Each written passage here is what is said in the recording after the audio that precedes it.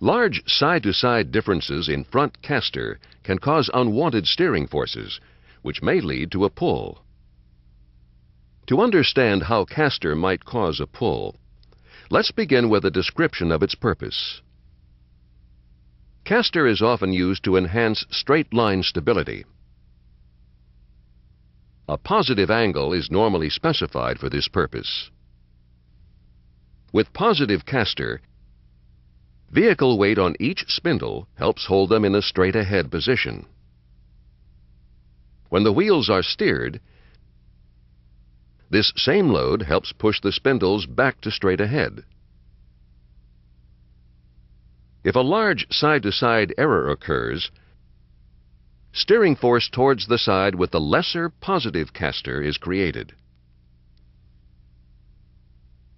In this example, caster is 2 degrees negative on the left side and 2 degrees positive on the right. With these settings, steering force will be directed towards the left side, causing a pull.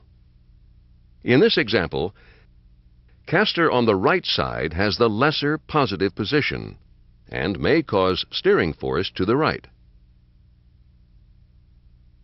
If caster cannot be set the same on each side, it should be set so the side-to-side variance does not exceed the manufacturer's specifications. If a cross-caster tolerance is not available, use 0.5 degrees as a rule of thumb.